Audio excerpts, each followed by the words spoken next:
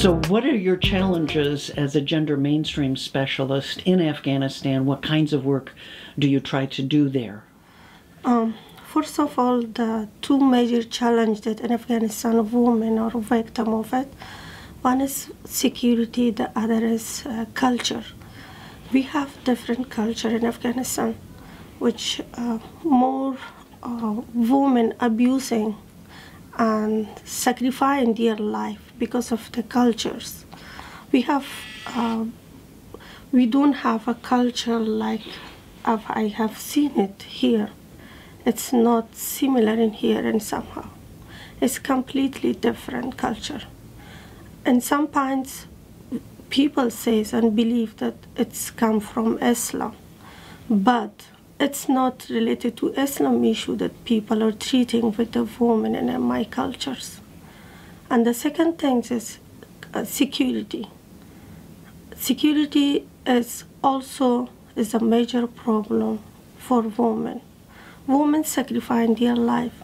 Woman is the person that if she lost her son, when she lost her father, she lost her husband, she's the more victim of these all victim of the war in the country, because she is a mother, she's a sister, she's a wife. All the problems again she has to treat with lives, with the problem from the culture, with the problem from security. Woman has to treat with, which is very difficult in my cultures. In some point, we accept Islam as we are Muslim. We accept the things that we have it in our Islam. We have enough right in Islam. That's why we stand to ask for our rights. We say that, yes, let's give us the rights that Islam gave us. Islam allow us to be educated. Islam allow us to go, to be part of the community. But sometimes we feel that our culture ignore our existence in community. That's why we are asking, and we don't have any door to knock it for it. And we have to make a women union and call them that let's become together and work to mainstream ourselves in the social life and to integrate women in different aspects of life. That woman in Islam, woman has right to vote it. Woman has right to raise her voice. Woman has right to choose their life partner. Woman has rights to get education. A lot of rights, according to Islam, we have. But unfortunately to say that our culture do not consider of the Islam is what Islam says. This is the biggest problem, the major problem in our country. Can women come forward, women who feel that they are being treated unfairly or that the culture is condoning violence? Do they feel safe in coming forward? Does your union give them a way to do that? No way. That if women treat with a lot of abuse, with a lot of treats, which is maybe hurted, or maybe women feel that they are abusing, different abuse, but because of the culture, never they can share this things with the media.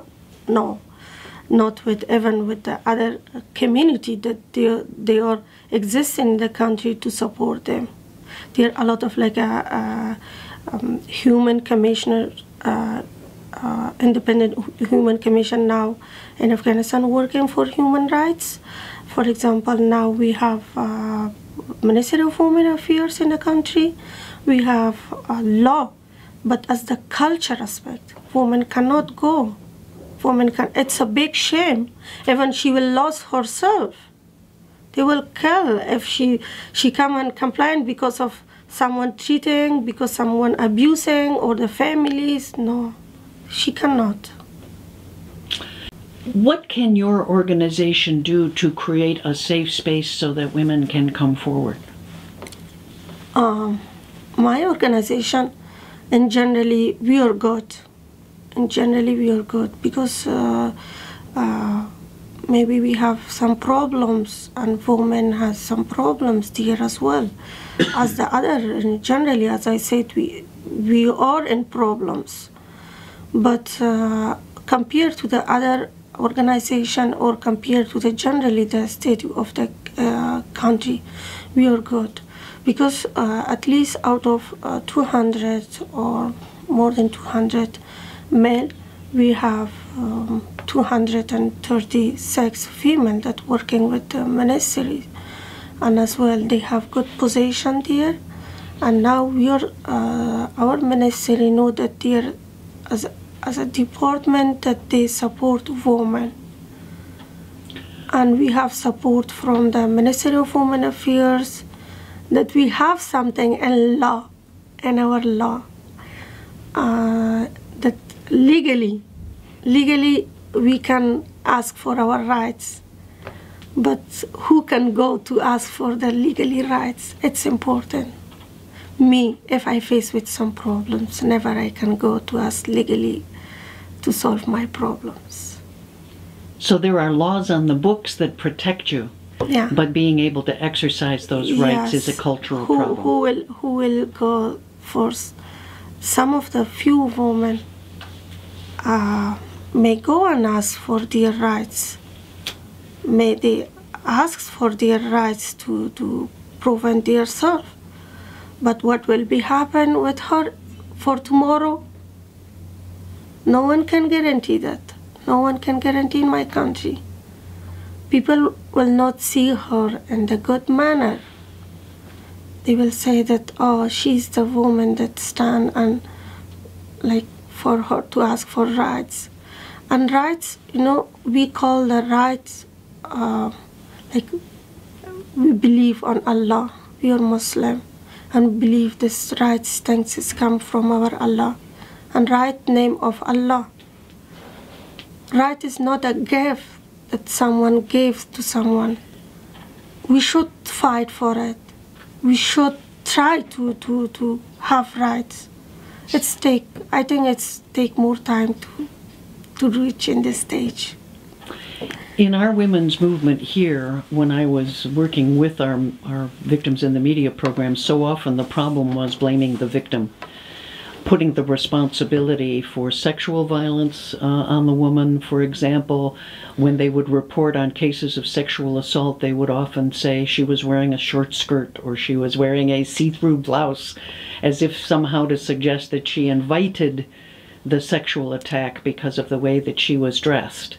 We as Americans have often looked at things like wearing the hijab and wearing the burqa in your country, as the Taliban imposed, as a way of displacing male responsibility for sexuality onto the woman, saying that she's responsible for the male's behavior, that how she dresses is the thing that can be blamed if there is a sexual assault. How do we change that attitude, especially when women often criticize other women? Criticize for if the woman is the victim of a sexual assault, they say it's her fault. She should have behaved differently.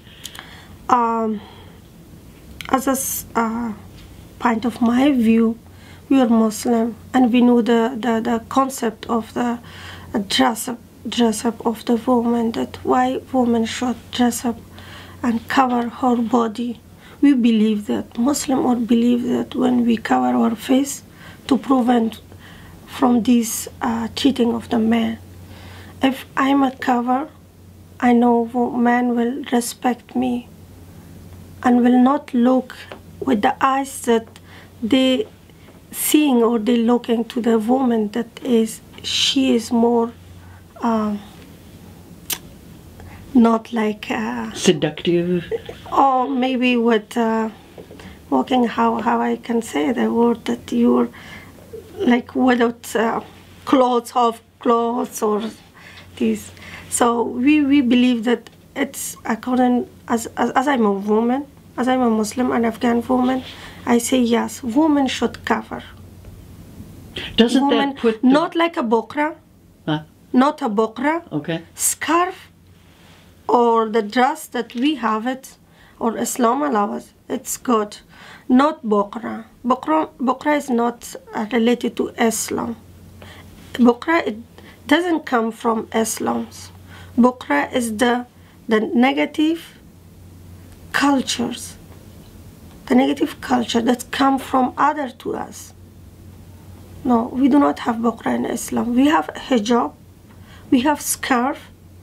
Our Prophet Muhammad or our women in Islam, during the Islam, they cover their face.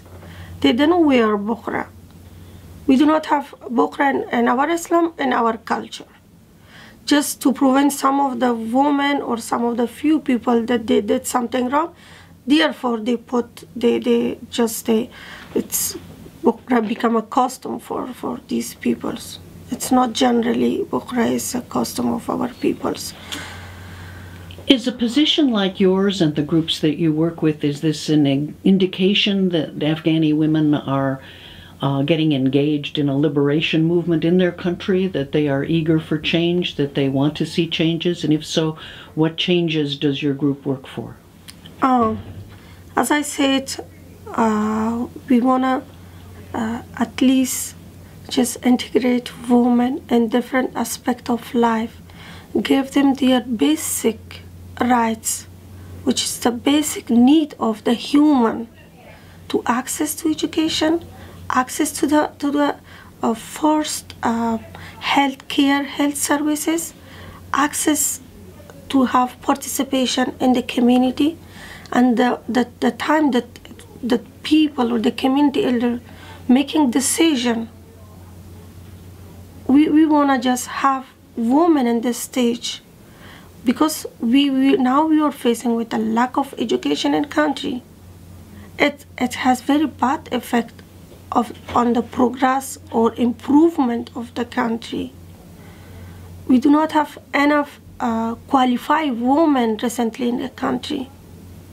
If we fight for to have a good position, to integrate women in the good or high or the senior position, but in back we are looking, we do not have qualified women. We have to work for their capacity building, to build their capacity, to provide them facility to access in the basic need of their life. What about reproductive rights for women? Do women have access and control over their own decisions about birth control and abortion? No. Is that part of your agenda? When you talk about health services for women? Yes. We do not have enough, like a woman, or I can say in the family, as we have different family structure. We have different family structure. Even father or mother, they cannot make a decision that how many kids they should have it. It's in some family, it's belong to the grandmom or grandfather or the father-in-law and mother-in-law. They're deciding that how many kids my daughter-in-law and son should have in the future. Or sometimes people believe that as much as we can, we should have kids. But according to the Islams, again I'm coming in my Islam spine. So when we are growing the kids, we should consider that this kids as father or mother or the parents of the future. We should think about their educations, their knowledge, their lives, their economic problems. When I have more children, we should think about the more resource of income for them. So, and unfortunately, again, the same as other problems, we have this problem in the country. But in some city, it's a little bit changed. Women can decide it as they are working outside. The women that they are educated, they are working outside the homes, they are like a social woman, or I can say the community workers. So now they are in stage that they can decide and make a decision that how many kids they should have or they shouldn't. In your position, do you also work on the rights of lesbian and transgendered women? I didn't get. You're talking about being a mainstream gender specialist. What about the rights of lesbian women and transgendered women? Transgender means those people who grow up believing that they are in the wrong gender for their body. Some make a decision to have surgery to change their gender, and some do not. No way, no way. We cannot talk about these things. And even we do not have this rule and policy or structure in our policies. We do not have this so your discussions article. of gender No. are We do only not in have, terms of male and female? Yeah, just only the aim Heterosexual. the aim that we have it, how to integrate women, how to give them opportunity to involve in the community more for both gender. What gender talking about? It's the role and the responsibility of male and female in community, not only women. But why we targeted women in our community? But as I said before, it's more a victim of these two things that's major problem in war and culture. Because of that, we are targeting women. But gender is not talking about these things that change the woman as biologically things. No. What about lesbian women? No, just we are talking about their position, their role, their activities, their responsibilities in the community. How to integrate the women, how to support them in their social life. How to bring positive change. It's not positive change. We are thinking always to how to bring positive change in a country. So you would view positive change as exclusively heterosexual? Male-female relationships, not female-female? No. We do not have these things. And Islam, as you know that my country is Islamic Republic. Yes. We do not have in our law these things. If legally, it's a crime. It's a crime. How is it prosecuted? What kind of penalties are there? I didn't get penalties. If it's against the law, what happens to somebody? There is a punishment for them. Maybe for going to jail. Different punishment for these type of things in country. What kinds of specific programs do you have for women that you're trying to change their lives? As I said, as I mentioned, women have been in a corner of the room in my country. They have been there for a long time. Just we want to take their hands and provide them opportunity. How do you do that? To access to education, through awareness, to train male, not female. Oh, okay. So you focus on educating men. Educating men. And how do you do that? We haven't been very good about that in our culture. I hate to tell you as a fresh example, last month I conduct gender training for men. As I know that before, when I was first time, I conduct gender training for female, and after evaluation of this training, I didn't find good impact and good feedback of the training. Because if women know this is my right, if she doesn't have support from her man, so she cannot do anything.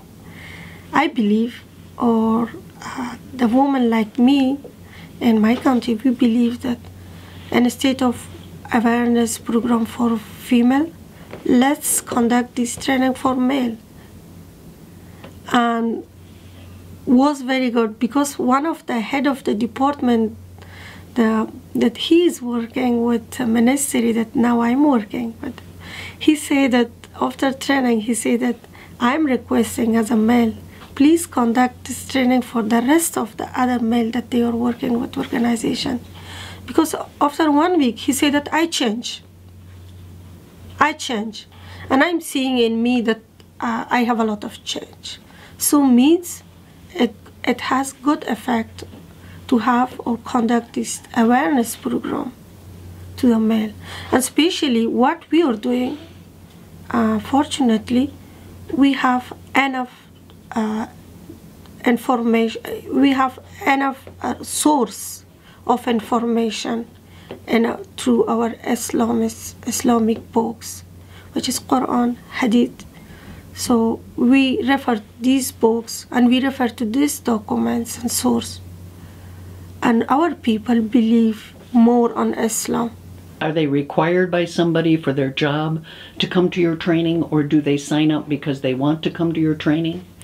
Yeah, so when I joined the organization, so I found that no one, when the Department of the Gender newly established it, and everyone come and say, oh, there's a gender department. What is the gender? They thought that only gender specific talk about the woman's right. And they say the same point that you just outed, that maybe they are just emphasizing on women's right, just they are pushing women to stand behind like an opposite of the male. They had different thought. And I found during the lunchtime that we had discussion with the female, and they say, oh, there is a lot of male thinking difference. So therefore, just we decided to conduct a gender training, and we call the gender focal points within the ministries, the different departments. Unfortunately, we have a different position, which is like we call gender focal point. Male and female are working both in these positions. So we call all, and we had male and female. We trained male and female, and after training, I got a feedback, positive feedback, that male says that it was more affected, positive impact had on male. That's why we decided to have more training for the male, and male requested that if we can conduct more training for the male rather than female. Is part of your outreach to police to try to make it more possible for women who are the victims of domestic assault and sexual assault to be able to go to the police for help? Is that part of your mandate? Some cases, no, this is not part of my scope of work. Okay. It's not part of my scope of work. But generally I can help it, because as a social worker, or as a poor Afghan woman, because I have 16 years experience only working for the women's right or the gender issue in my country. So I can do this, I can help. But as again, the cultural problems, I know if we help women today and what will happen for her tomorrow, I have this image as well with me, that what will be happen for her tomorrow.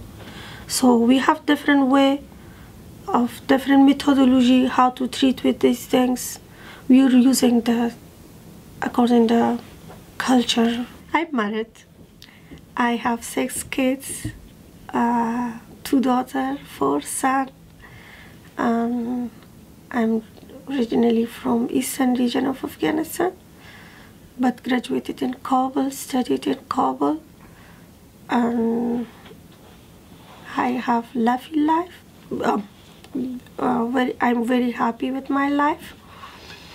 My marriage was arranged marriage, but we believe that families when the parents are deciding and making decision for their kids, sometimes it has good effect.